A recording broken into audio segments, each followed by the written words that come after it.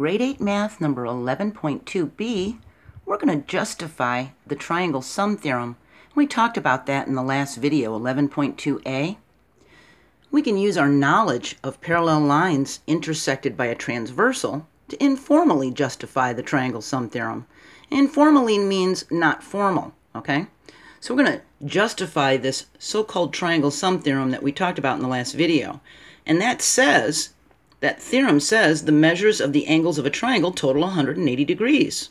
All right? So that means if we've got parallel lines like this, line A and line B, and we've got a triangle, we can prove that this triangle is 180 degrees by this Triangle Sum Theorem and by drawing these parallel lines. Now I want you to remember that the little equal sign with the little curve on top of it means congruent. That means it's equal, the same. All right? So I got a few words I want you to add to your notes. When we're doing proofs, which is sort of like what we're doing right now, we're doing a geometric proof. We use a few things in our proof to prove it. We use definitions. That's a formal meaning. You know what a definition is. We use axioms, and you're going to hear this word axiom. It's a statement that everyone believes is true without proof because it's so obvious. And we use theorems, like this Triangle Sum Theorem. It's a statement that's been proved by a chain of reasoning. And we're going to use postulates. That's a true statement that doesn't need to be proved, and theorems and even axioms come from postulates, okay? So the first thing we're going to do to justify this Triangle Sum Theorem is we're going to draw a triangle and label the angles as 1, 2, and 3, all right? And you can put the 2 on this side if you want. You could put the 3 on that side. It doesn't matter, all right? As long as you follow what you're doing with the corresponding angle, all right? The next thing we're going to do is we're going to draw a line through the base of the triangle. Whoops, we forgot our 2 here. All right, so we got a line A drawn through the base. All right, the base is the bottom. Now, here's a postulate, okay? Remember, that's a true statement that doesn't need to be proved, and that's where the theorems and axioms come from. So, this parallel postulate says that through a point not on line L, or in this case line A, there's exactly one line parallel to line L, or line A. So what it's saying is, through a point that's not on this line going through the base, so that point would be 1, wouldn't it? It would be where the vertex of angle 1 is. So it's saying through this point right here, there's exactly one line parallel to this line. Well, there is. If we're going through this point, there's only going to be one place that we could put a line to make it parallel to that line. That's what the parallel postulate's saying. So we draw line B parallel to line A through that vertex where 1 is, and it's opposite the base. Remember, the base is the bottom. So we're drawing this parallel line. Now we've got A, B, and we've got triangle with the interior angles of 1, 2, and 3. All right? Now, this is chain of reasoning, and I want you to look at this, okay?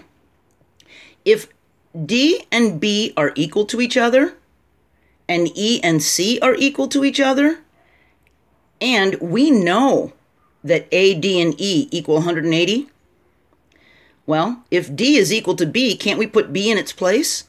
And if E is equal to C, couldn't we put C in the place of E and then get ABC as 180? Yeah, because we can substitute them if they're congruent, okay? So that's what we're going to be doing. So the next thing we do, step 4, is we're going to extend each of the non-base sides. This, the base is down here, so a non-base side would be this side, right? And another non-base side would be this side of the triangle. And we'll make transversals, S and T.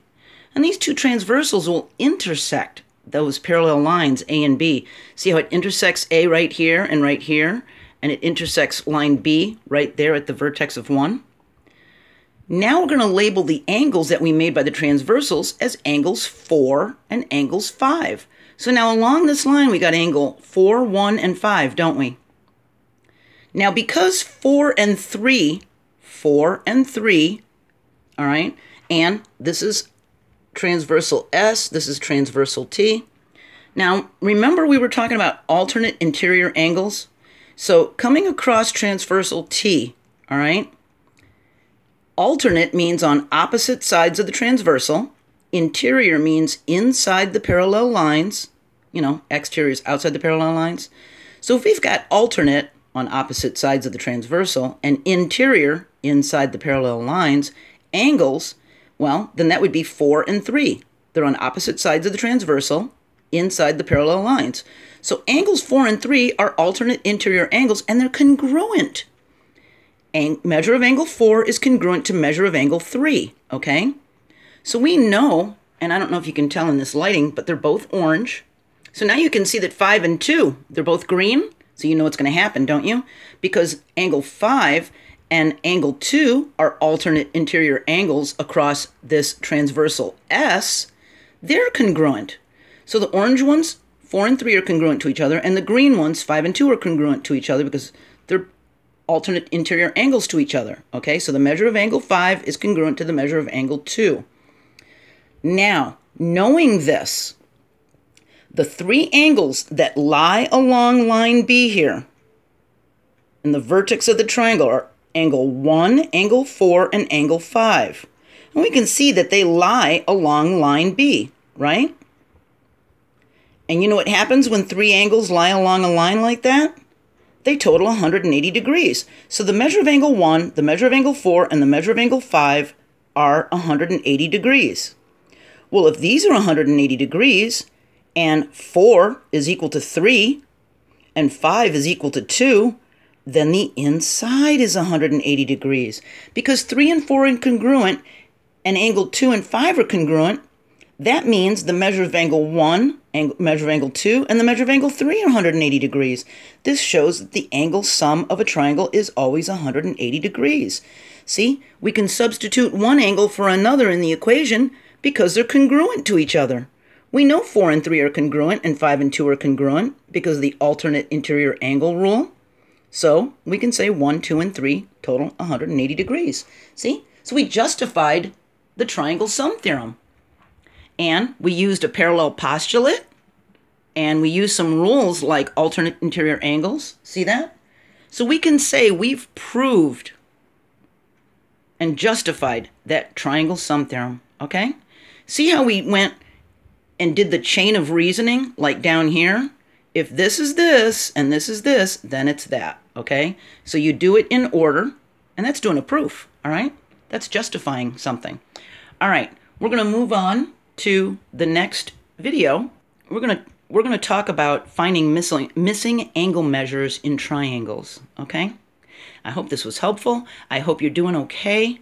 Keep your chin up. We're slowly making it through this. I know you can do this. I believe in you, okay? See you next video. Bye.